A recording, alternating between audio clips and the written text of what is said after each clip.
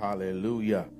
We are grateful to the Lord for his greatness and his goodness. We are grateful for his love and his kindness. Hallelujah. Amen. Wherever you are, right where you are, whether you're in your room, in the living room, in your bedroom, you're wearing slippers, you're wearing church socks, whatever it is, wherever you are, just right now, just lift your hands and just give God the glory that's due his name. Hallelujah. Worship, there is no manual on worship, but it's you recognizing how worthy he is of your glory, how worthy he is of your honor, how worthy he is. Hallelujah. He's given us everything. Hallelujah. The word of God says that pertains to life and godliness. Hallelujah. And he's just worthy of our praise. He's just worthy. Hallelujah. Hallelujah. He's just worthy. Hallelujah. Worthy, worthy, worthy. Hallelujah. Doesn't take a whole group, a whole room full of people to worship him. Hallelujah. God, you can worship him right where you are. You say, God, you're worthy of this. You're worthy of my lifted hands. You're worthy. Hallelujah. You're worthy of my voice. God, I thank you. You're worthy. Thank you, Lord. Thank you. Forgive me, God, if I put more weight and put more worth in other things than you. But in this moment, I press the reset button and I establish you. I deem you to be worthy. Hallelujah. Worthy of my attention. Worthy of my praise. Hallelujah. Hallelujah. Worthy, worthy, worthy. Worthy is the King of glory. Worthy is the Lamb of God. Hallelujah. We thank you, Father, and we give your name the glory. We thank you, oh God, and we give your name the praise. Thank you, Father God. Never let us get satisfied with the mediocre. Never let us get satisfied with the commonplace.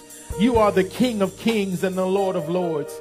We thank you, God. We never want to lump you into our regular routine, God. We want it to be an experience. We want it to be a privilege. The psalmist says, I was glad when they said unto me, let us go into the house of the Lord. We thank you.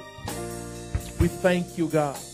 Thank you, God, that, as my grandmother would say, you allowed our golden moments to roll on just a little longer, Lord. We thank you for life today. We thank you for strength today. We thank you for health today. In the name of Jesus. Father God, I thank you, Lord God, for just restoring right now. You're the restorer. Hallelujah. Of missing and broken things. I pray restoration of joy. I pray restoration of peace. I pray restoration of hope, Lord God, in the name of Jesus. To those, Lord God, who have been at a deficit of those things, in the name of Jesus. Oh God, everywhere the enemy has come to steal, I thank you for replacing, for renewing, for restoring in the name of Jesus. Every place where the devil has come, God, hallelujah, and broken and destroyed, we thank you right now for building up again. We thank you, Lord God, for restoring the waste places. Hallelujah. Hallelujah. Thank you, God. Thank you, God. Thank you, God. Thank you, God. Thank you, God. Thank you, God. Hallelujah. I promise if you worship him right where you are, he'll fill that place. He'll fill that place. Right where you are, he'll fill that place. Right where you are. Turn your house into a sanctuary. Turn your kitchen into a sanctuary. In the name of Jesus. Hallelujah. Hallelujah. For as a believer, you're the church. You're the church. You're the church of the living God. Hallelujah. Not this building. You're the church. You're the body of Christ. Hallelujah. Hallelujah. As we come together digitally, as we form the ecclesia, the called out ones digitally. Hallelujah. Thank you, Holy Ghost. By nature, by virtue of technology, you're able to see this being transmitted through airways, being transmitted through fiber optics, being transmitted. But you know what? Holy Spirit's been using that the whole time. Holy Spirit's been going over the airways. The Bible says, and the Spirit of God hovered and moved among the face of the deep. Technology is just catching up with what the Holy Spirit's been doing the whole time. You're able to stream this into your home right now. And the Holy Spirit, at your invitation, at your permission, has been able to come into your presence. Where 2 or 3 are gathered, the Bible says he'll be there in the midst. Holy Spirit's been streaming from the very beginning. Holy Spirit's been downloading from the very beginning. Hallelujah. And we're just grateful for the opportunity. We're grateful for the privilege. We're grateful for the chance to be in the house of prayer. Father, we thank you, we thank you, we thank you for this opportunity and this privilege right now. Now, God, I ask you, God, that you would sit me down and you stand in my place. I pray now, God, that you would word my lips, you think through my mind, to the degree, God, that whatever is being said, God, that your people would hear you before they hear me. Thank you now, Father God, that at the entrance of your word, light and life become established. Somebody's broken today. We thank you for mending. We thank you for restoring. Somebody's heavy today. We thank you for lifting the load off of them today, God. In the name of Jesus, somebody's lonely right now, right where they are, God. I pray that you would just congregate in their midst. I thank you. I thank you for angels, Lord God, congregating and hovering around them and letting them know they're not by themselves right now. In the name of Jesus. Thank you, God. Let this word bring light and life. Let our time together, Lord God, be sweet. Let it be complete. Let it bring clarity and restoration.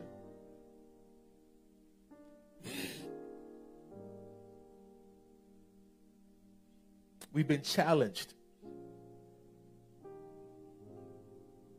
for over a year. So, God, I'm not necessarily asking you to challenge us with this word, but I am asking you to change us with it. Change us from the inside out. In the name of Jesus the Christ, we pray. Amen. Amen. Amen. Right where you are, just one more time. Can you just give God the glory? Just bless him. Just bless him. Oh, God, thank you.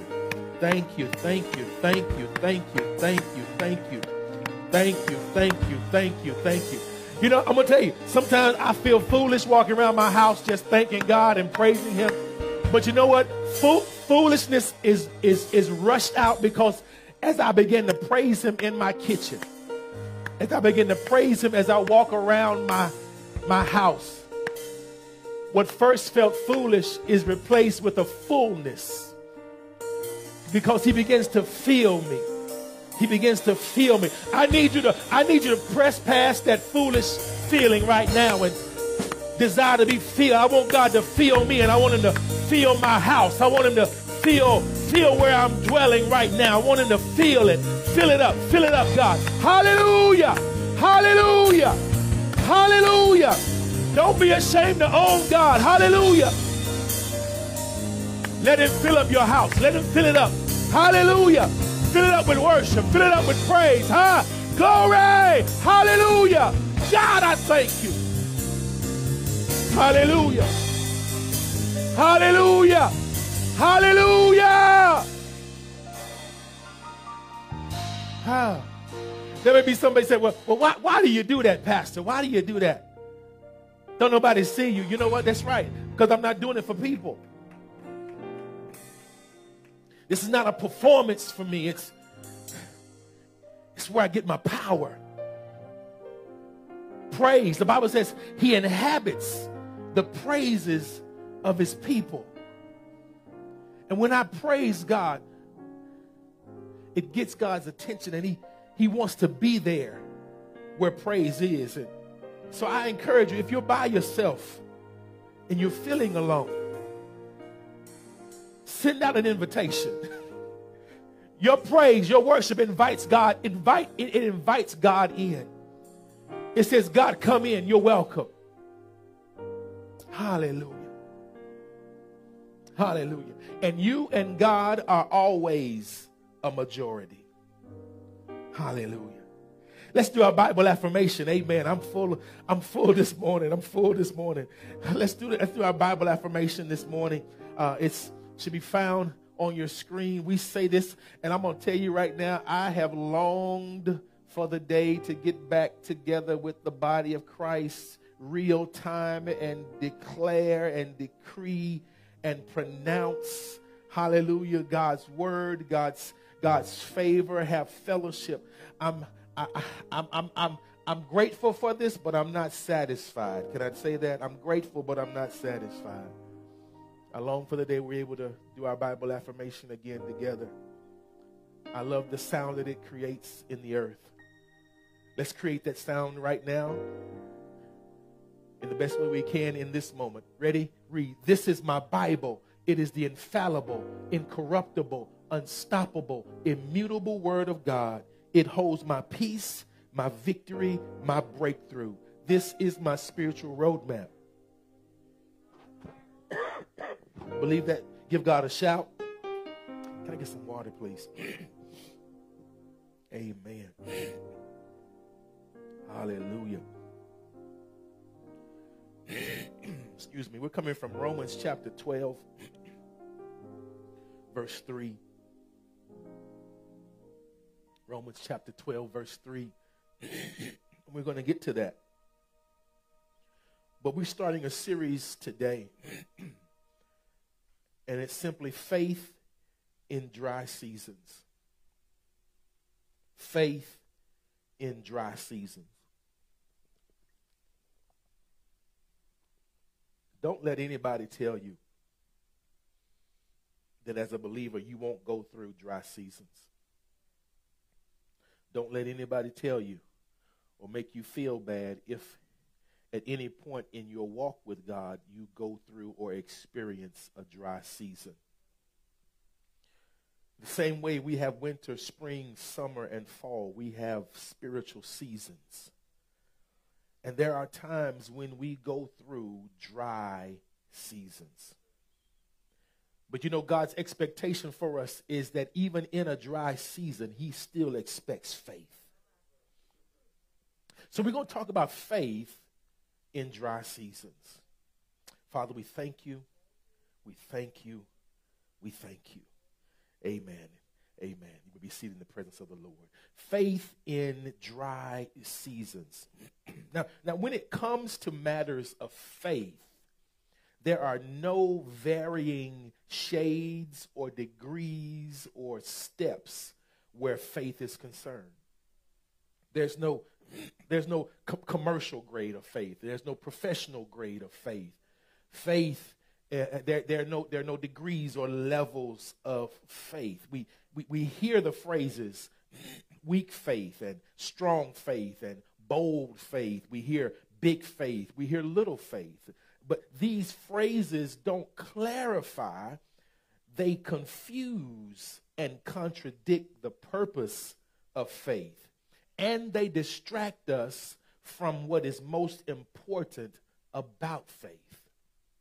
Don't let anybody tell you that if it didn't happen, you must have little faith. Don't let somebody tell you that you had weak faith. There are no degrees, there are no shades of faith. We have to understand that God has given us, and that's what we're going to get to that. He says a measure, the measure of faith. The most important thing about our faith in God's ability is acquisition, that's receiving it, and applying it. That's the most important thing about faith. If there's any distinction to it, it's us acquiring it and then applying it. If there's any distinction, if there's the most important part, the most important thing about our faith in God's ability is our ability to acquire that faith and then apply that faith. Because all around us exists carefully crafted schemes designed to cause us to faint, give up, cave in, break down, and quit where faith is concerned. The devil's always trying to get us to fall out of faith. He's always trying to get us to give up where faith is concerned. Because I'm getting ahead of myself. Our greatest weapon against the enemy is our faith in God's ability. I got bars this morning. Our greatest weapon against the enemy is our faith in God's ability. And so he's always trying to create scenarios that will get us to abandon, to leave, to vacate faith. Because I don't care how loud you share, how loud you yell. I don't care how many tongues you talk. If there is no faith associated with it, if there's no faith in God's ability, you're doing nothing. We got a whole lot of religious people who have tied themselves to the religious form, but don't have faith in the God of their salvation. And it's without faith, the Bible says it is impossible to please God. It's our faith. The just shall live by what? Faith. Faith. And the devil is doing his best. He's doing his best to get us to vacate faith. Adversity, chaos, and calamity are all agents of discouragement designed to derail, dismantle, and destroy our consistent, confident trust in God. To the point that we decommission our greatest weapon against the devil. That is our faith in God's ability. We define faith here at the room as consistent, confident trust in God. And if the devil can disrupt your consistent, confident trust in God, then he can begin the process of isolating us so that he can then violate us. If he can get us to have doubt in God's ability, then we're left to our own ability. And you and I both know we are weak as baby's breath when it comes to fighting in the spirit without God. You and I both know we couldn't fight our way out of a wet paper bag if in our own strength. But my Bible says that with God, all things are possible. Hallelujah. So how does the question is, how does spiritual dryness occur? We're going to talk about that. How does spiritual dryness occur? It occurs when we stop trusting in God. We become spiritually dry when we stop trusting in God. And I can hear people say, well Pastor, when I went through my dry season, I didn't stop trusting in God. It's subtle. It's subtle. I say I'm getting ahead of myself. But when you started relying more on your ability than God's ability, you stop trusting in God. You may not have abandoned him. You ever had somebody who had done something and proven themselves to be able to do something, and then you asked them, you depended on them to do it, and they didn't do it? You may never have verbalized it, but you slowly stepped back. And you thought twice about asking them again. When we do that with God, that little hesitation is enough for the devil to take and spin to get us to one day eventually totally abandon God. We become spiritually dry when we stop totally trusting in God. When we doubt, can he do it? Or when we say, in case he don't do it. When you got a plan B for God's plan, you've stopped trusting in God. And I hear people say, well, Pastor, I'm just trying to be careful. Okay. All right, careful. Careful is the enemy of faithful. And I know I'm messing with a whole lot of brainiacs, a whole lot of analytical folks. But I mean, I just got to just jump in. I'm not saying do what your hands can fit. I'm not saying do what fits your hand to do, but the stuff that you have to speculate and the stuff you have to contract out to other people instead of giving it to God. That's what I'm talking about. That's when you're trying to be careful because because you've lost the confidence in God's ability. I trust him to make a way, but I'm gonna call this loan officer just in case. Especially when he hasn't led you or directed you to do that. You did it because your friend did it and they got a favorable result. But if God hadn't led you to do it and you're doing it because you think it's a good thing to do, the trust in God has diminished and has weakened ever so much. But it's enough to bring reasonable doubt. And that's all the devil needs. That's all he needs. Has anybody ever been in a spiritually dry place? Many of us tend to look at the externals for evidence that we've been spiritually dry. A setback, things not happening the way we had planned them to happen, things falling through. We tend to think these externals are the evidence of spiritual dryness, but it's fundamentally important that we understand that faith has zero to do with our feelings and emotions. Faith has zero to do with our feelings and emotions. You don't have to feel faithful to be faithful. You don't have to be in a faithful mood to be faithful. Some of my most faithful stances have been under my greatest attacks. You don't have to feel faithful to be faithful. Faith has zero to do with our feelings and our emotions. And just because we feel that something isn't working or we feel like everything is going down, we have to remember that this is not the frequency that kingdom citizens operate on. We don't operate on the frequency of feelings. Kingdom citizens, we have feelings, but we don't operate on them on that level. Now, I want to balance that. I want to balance that right here because our feelings and our emotions are real, but kingdom citizens have the choice to either live on the level of being dominated by our feelings and emotions or coming up higher to mastery of those same feelings and emotions. They're real. What you feel is real. The emotions are real. And anybody who tells you, who try to act like they don't have emotions, they're lying to themselves and to you too.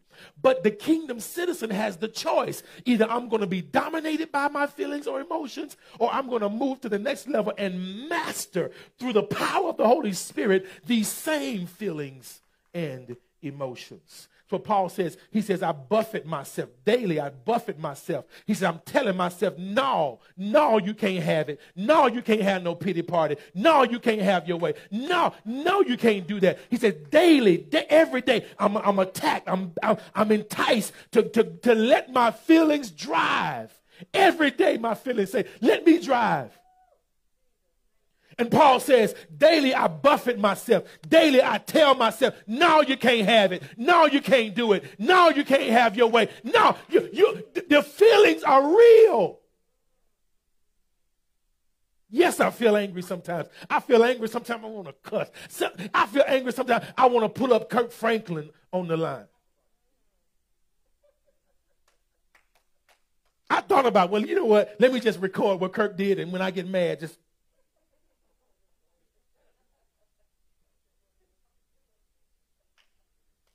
Wasn't me. Yes, there are times I get so angry. I want to tell you about yourself. But like Paul, the Spirit of God, the Holy Spirit in me said, no, you can't do that. No, you can't say that. No. Why? Because his desire is to advance the kingdom of God and not advance my agenda. I feel real good. We feel real good. You feel real good if you were able to just cuss them out, just lay them out. If you was able to bust the windows out their car. If you was able to do what your emotions wanted you to do, you walk away feeling real good. But how will God be glorified? And how would your life then be impacted? Will we have to go and visit you on Visitor's Day?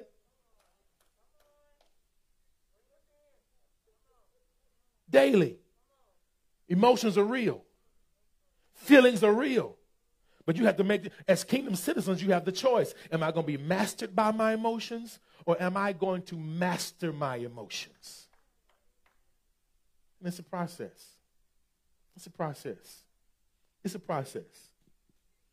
And you need to learn to celebrate the process. Celebrate the victories along the process. Okay, you didn't cuss but 3 people out this week.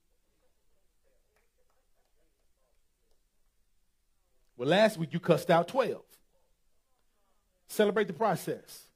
So, God, I thank you that Holy Spirit now is being more amplified in my ear now than before. Celebrate it, because feelings and emotions, they are real, but you have to choose whether or not you're going to master them, or they're going to master you. Kingdom citizens choose whether to be governed by our feelings and emotions or governed by our faith in God's ability. Now please hear this. Please hear this. If you're taking notes, write this down. Fighting a spiritual dry season doesn't take place in the midst of a spiritual dry season. That's good. That's good. I'm going to say it again. Fighting a spiritual dry season doesn't take place in the midst of a spiritual dry season. I'm going to drink this for effect.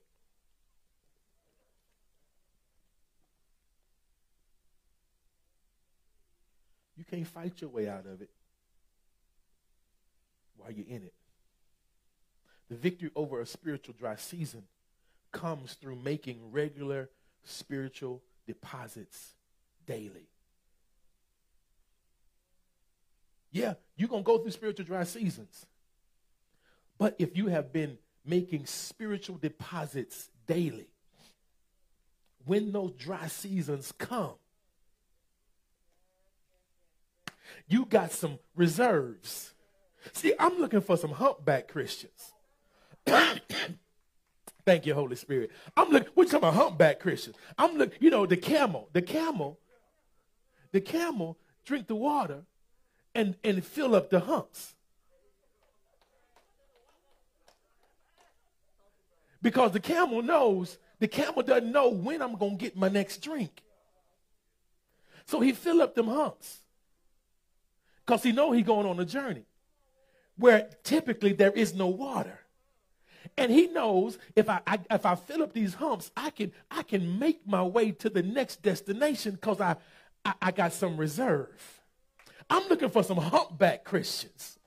I'm looking for some camel Christians who understand that there's going to come a time where I'm going to have a dry spot, a dry spell. It's going to seem like my prayer's not getting through. It's going to seem like all hell is breaking loose. It's going to seem like those who said they had my back don't even know what my back is. But because I've been putting deposits in day after day after I've been in the Word every day, I'm filling up my humps.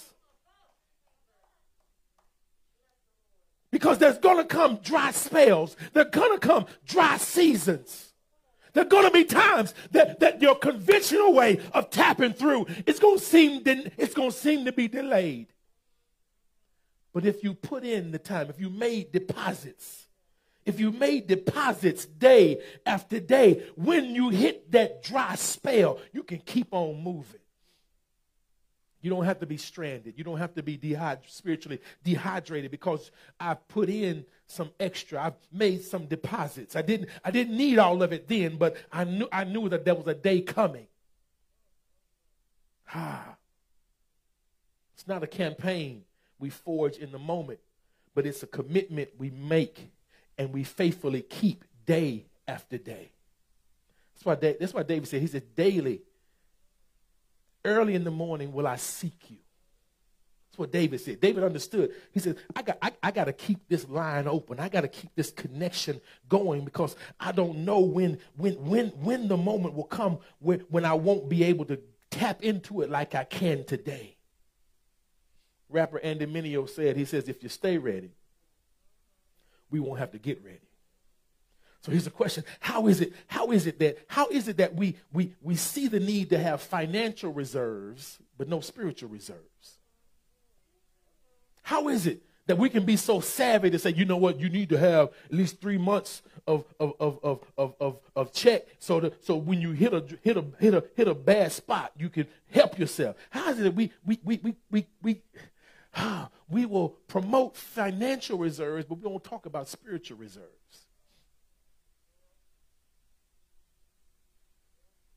You got to have some spiritual deposits. Are you making daily spiritual deposits?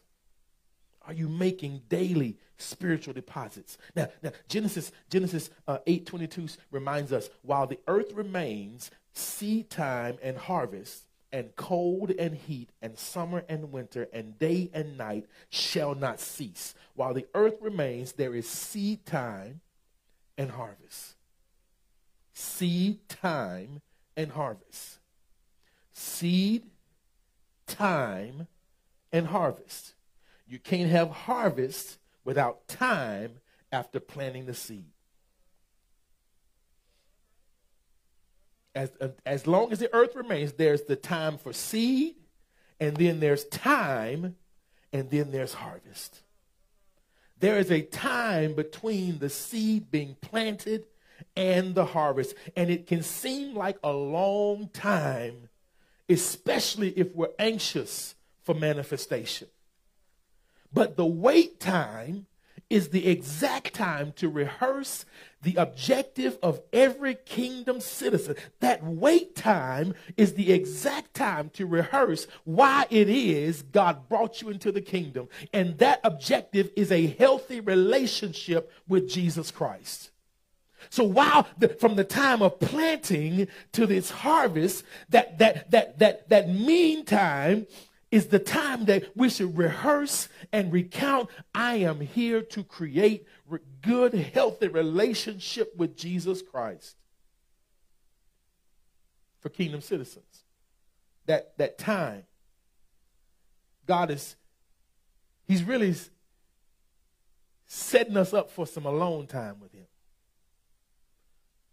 And so it's not for things, and it's not for what we can get, but it's an active, vibrant, and alive connection with Jesus Christ. Some of us grew during this pandemic spiritually. Some of us outgrew our vase or our pot because we took the time to build relationship. We took the time to dig deeper into God. And once this is established, all the other stuff falls into place. Once I make the objective to grow relationship with God, then all the other stuff falls in place. I remember when I was courting, when I was looking for my missus, when I was looking for my rib.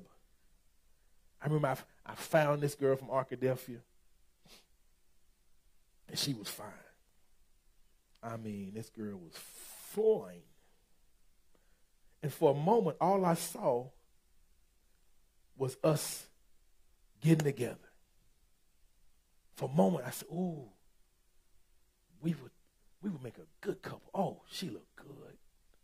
I look all right. Oh my goodness, the girl looked good. She's smart. Oh my goodness. So in the beginning, I was just focused on us. I was just focused on us. And when we were seniors in high school, we got to college, and we didn't tell each other where we were going, and we found ourselves at the same college.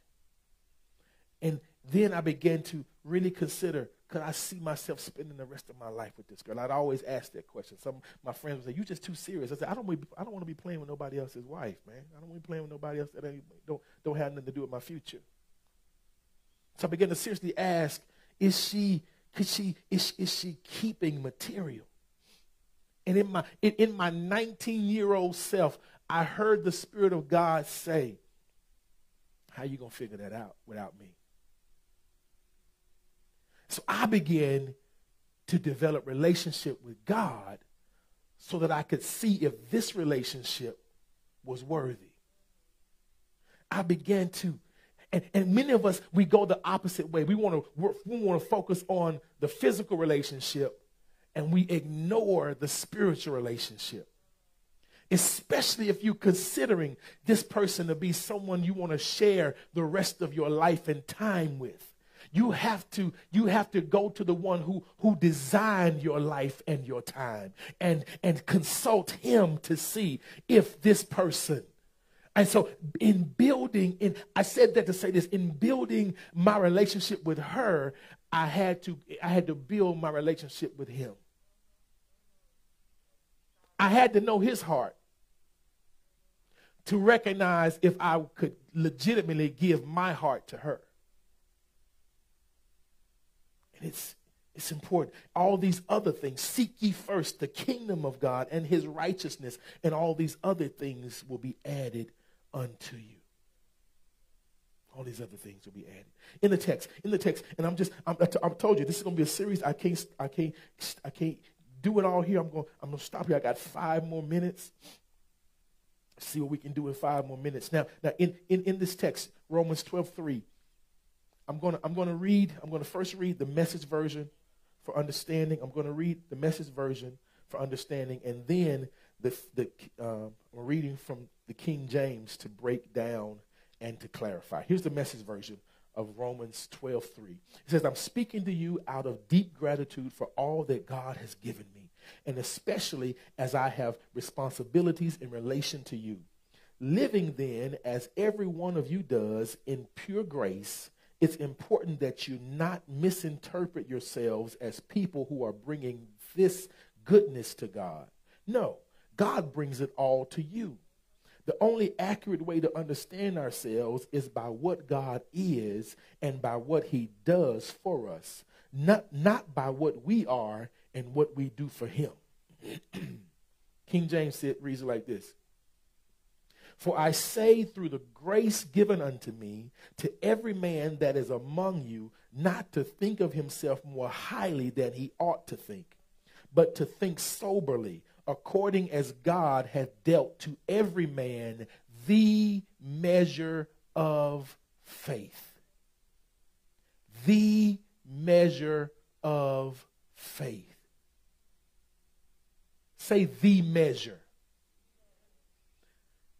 He didn't say a measure. He said the measure of faith. Now, the measure of faith suggests that there is no deviation in distribution or dissemination. The measure says there's one. The measure.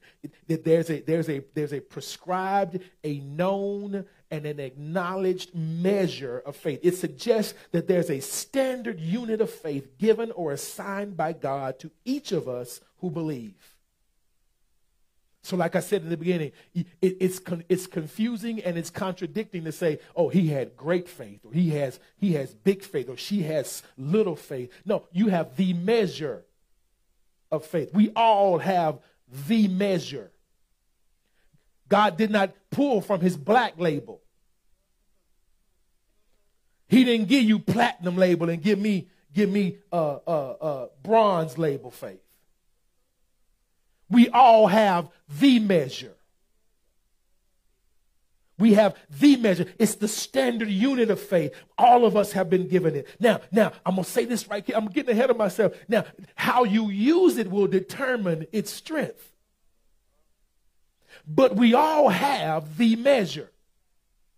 God didn't give me more than he gave Frank. He didn't give me more than he gave Bill. He didn't give me more than he gave Bobby. He gave all of us the measure. How you use it is up to you. Say the measure. So whenever listen, rebuke and deny, don't receive anybody who said, well, you got small faith. Nuh-uh. I got the measure. Right now, kingdom citizens, hear me when I say this. The kingdom citizens have the same measure of faith that Jesus had when he walked among men on the earth.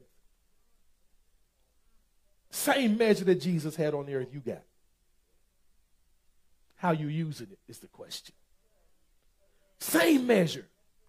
The measure. So we're gonna go in my last 2 minutes. We're gonna go to Matthew 14, but we need to stop by Romans 10:17. Romans 10:17 says it like this: so then faith cometh by hearing, and hearing by the word of God.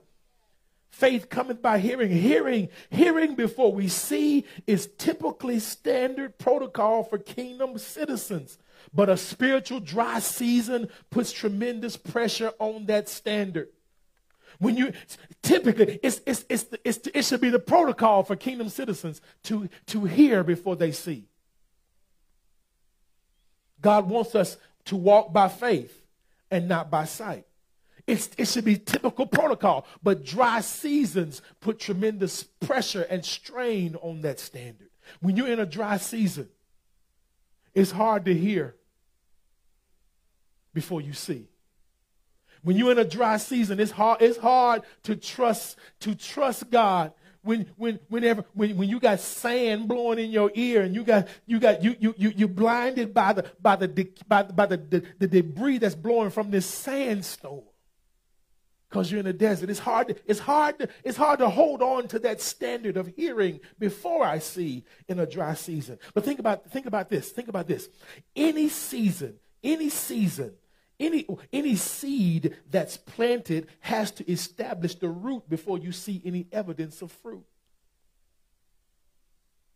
Let it marinate. Listen, you don't see the fruit first. You see the root. The root has to be established first. And we don't often see the root. You don't see the root before you see the fruit. The fruit lets you know that there's something anchored already. Now, initially, we don't see any activity taking place with the seed, but just because we don't see it doesn't mean there's nothing happening. Faith in God's ability is often just like this. God's he's gonna ask you to believe him for something that you don't see readily. But because you have faith in his ability, because you have faith in his ability, you say, God, I'll trust you even if I can't trace you.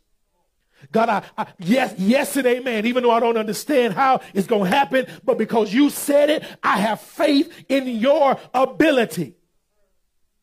I don't see it yet. I don't feel it yet. But because you said it, yes and amen, because I have faith in your ability. That seed isn't void of a stem. It isn't void of leaves. That seed isn't void of buds. It isn't void of flowers or fruit. They just haven't manifested yet. And as a matter of fact, all of those things are already present in the seed. The Bible says he's given us all things that pertain to life and godliness. Everything that you need to be successful and prosperous in your life, he's already given it to you in seed form. Oh.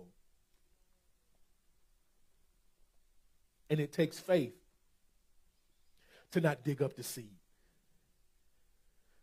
How many people, there have been people, it takes faith. You don't see nothing and you want to dig it up. But if you dig up, then you destroy the seed. You got to trust the process. Trust and have the faith in his ability that what he said will come to pass.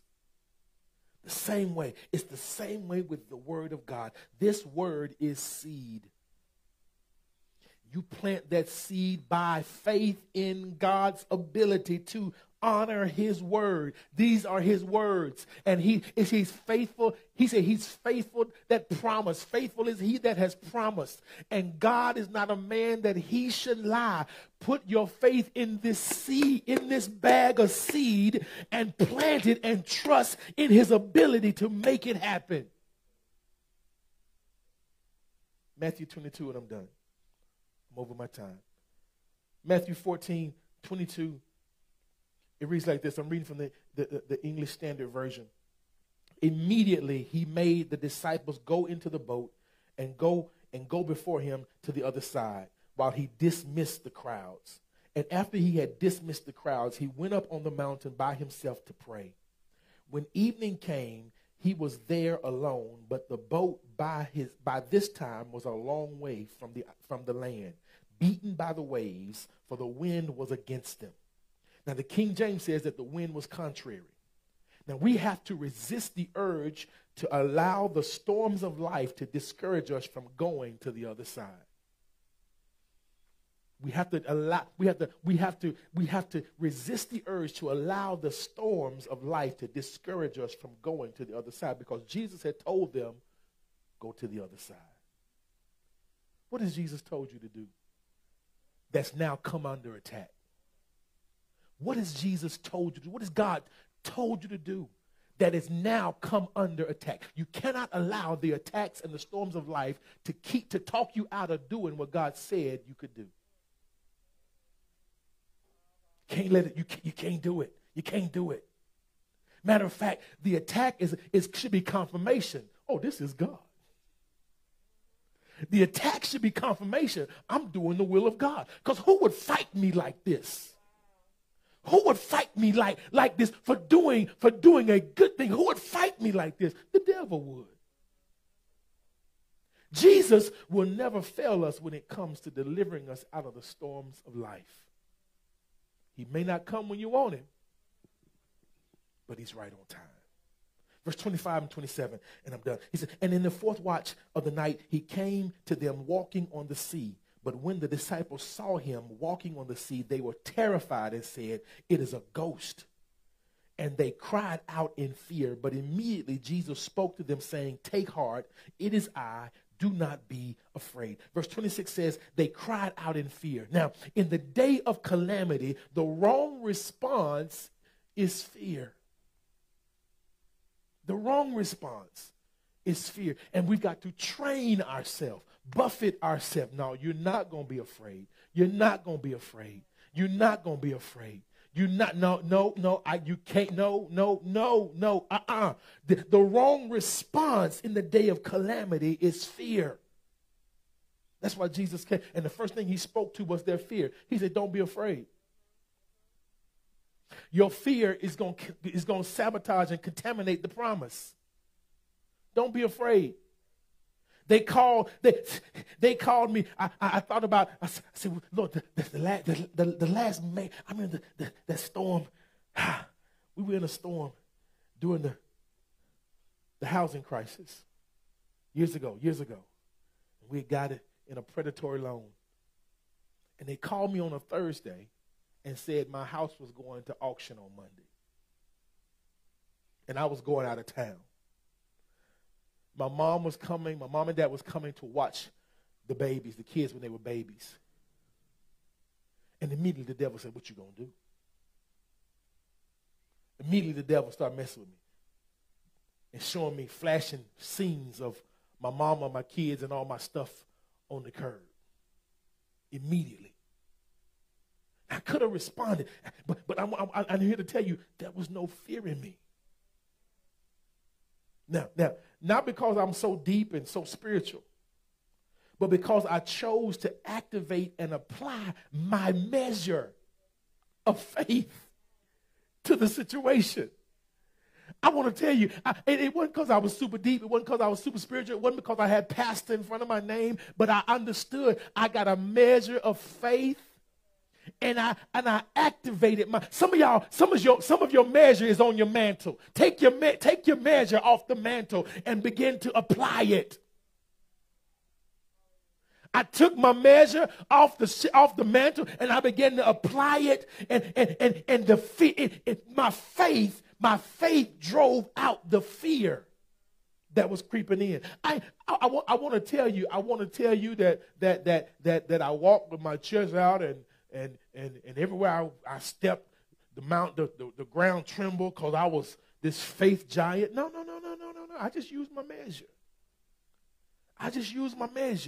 I applied my measure. Now, was I tempted with fear?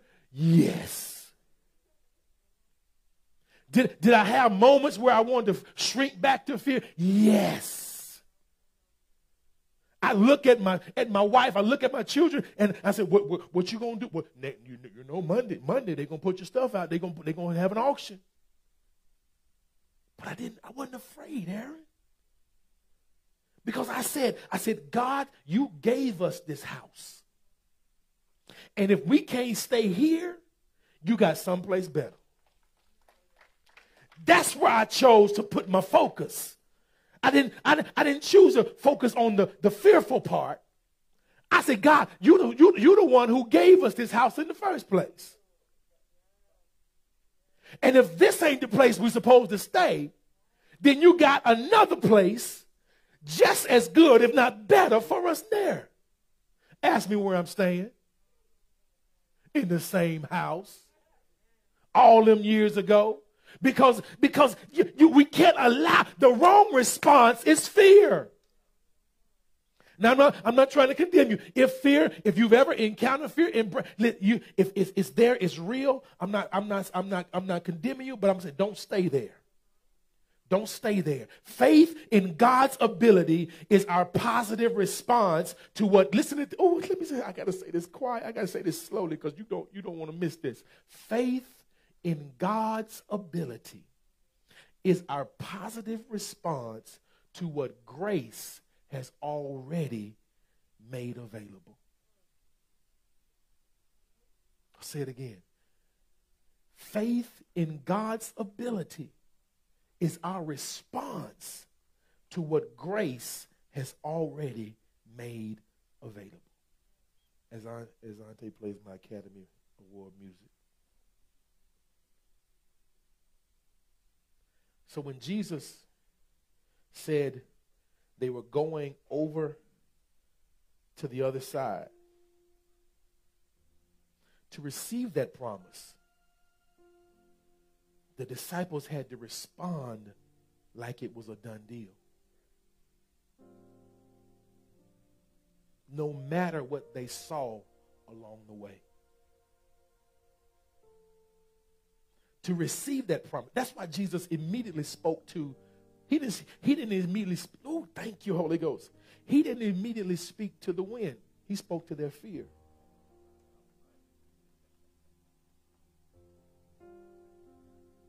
You would have thought, if my boys are fearful for this storm, let me speak to the storm. He spoke to the fear. Oh, that's good. That's good. Because Jesus understood your contaminated faith, and that's all fear is. Because I have faith in the bad stuff happening. That's what fear is. Your contaminated faith will further contaminate the promise. So he says, I can't let y'all poison this promise. Fear not. And I'm telling you right now, I can't let you poison the promise that God has for you. Fear not. They saying another strain of COVID more contagious than the first one is coming. Fear not.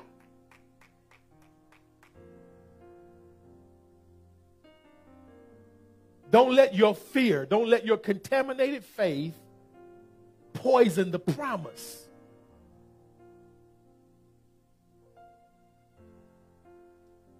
Jesus has told you some stuff that as you look at it right now, it don't look like it's going to happen. Thank you, Holy Ghost. God has told me about this ministry that there is a space for us that we're going to own.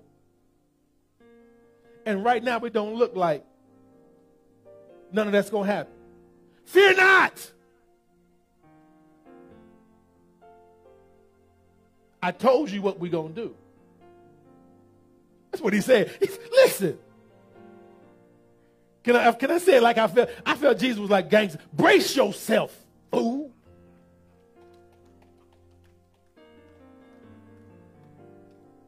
Get yourself together. Didn't I tell you we're going to the other side? Don't let what you see in the meantime cancel out your harvest. Have I not said it? Will I not perform it? To see what he said, I have to operate in faith, in his ability. I don't have faith in faith. That's hollow. That people tell you, I got faith. Ask them, in what? I have faith in his ability. to accomplish everything he has said. I have faith in his ability. God has shown me the day when this house will be filled again with worshiping, God-loving people. And ain't one mask in this building. He's shown me that. He's shown me that. He's shown me, once again, true fellowship, where we're hugging one another and not fearful of the invisible. I'm holding on to that, because everything he says is a promise. How do we have faith in dry seasons?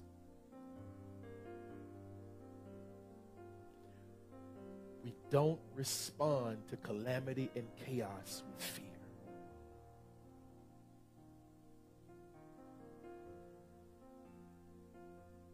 You got to say to yourself, when the calamity comes, when the negative comes, when the opposite of what he said comes, can you tell you how many times I said, but that ain't what he showed me. That ain't what he showed me. I see this, but that ain't what he showed me. I hear this, but that ain't what he told me. I feel this, but that's not what he said about me. Hold on to faith in his ability. You may be here watching, and there's some things that God has said and spoken over your life. And right now, it don't look like it's happening. Right now, it looks like God made a mistake. It looks like God must have been talking to somebody else. I'm here to tell you, fear not. The same way he told those disciples, we're going to the other side. You're in the middle of a storm right now to try to discourage you from what he said. Hold on to faith in his ability. He says, have I not said it? Will I not perform it? This storm, that storm, is intended for one thing alone. It is a promise thief trying to steal the promise of God from you. Fear not. If you have to say over and over again to yourself, that's not what he showed me. That's not what he showed me. It's not what he showed me. Hold on to every promise that God has given you. What he spoke over your family, what he spoke over your finances, what he spoke over your health, what he spoke over your relationship, hold on to God's promises. For all his promises are in him, and in him they are yes and amen. Amen means it is so. It means it is so. Fear not. Hold on. Some of you are believing God to save your unsaved family. Hold on to faith. Keep speaking life. Keep thanking God. You've made the petition. Now thank God that they're saved. And even begin to call them man of God, woman of God. Hold on to faith. Because faith is your strongest weapon against the enemy. If you're here today, you're not saved, you don't know who God is, you've not received Christ as your Lord and your Savior, today's a good day to get saved. Saved from what? Saved from hell. Hell is real. Don't nobody talk about it much, but it's real. You think you're going through hell here on earth? You ain't going through nothing. The Bible says there's weeping and gnashing of teeth over and over and over for eternity. Hell is real, but it's not intended for you. Hell was created for Satan and those fallen angels, those angels that believed him, who believed that he could take God. That's what hell is created for, which means you don't have to go. Listen to the message that's going to come later. Minister Chris is going to give you an invitation. If you want to be saved, respond to that invitation. Accept Christ into your heart. And if you got saved, drop us a line. Let us know. Type in the comments, I got saved today. Go to our website, www.urcc.org. Let us know you got saved. God loves you, and so do we. We'll see you next week. God bless you.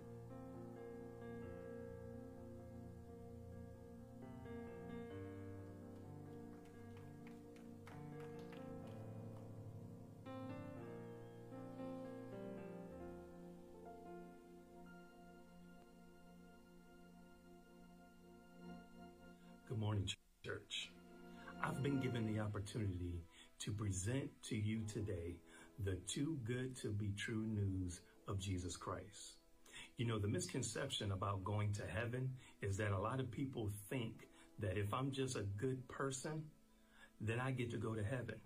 But that's not true at all. The Bible teaches us that the wages of sin is death, and the only person who can counteract that wage is the blood of Jesus Christ. So if this is you, if you have not received Jesus Christ as your personal Lord and Savior, I want to give you this opportunity to receive him right here, right now. If this is you, repeat after me. Say, Father, I confess I'm a sinner and my sins deserve death. But I believe Jesus, the Son of God, died for my sins. He rose 3 days later. I confess with my mouth. I believe in my heart. Thank you, God, for saving me. If you prayed that prayer for the first time, we believe you've been born again. If this is you, reach out to us. Comment below. We want to talk with you and help you in these first initial steps of a brand new life in Christ. God bless you.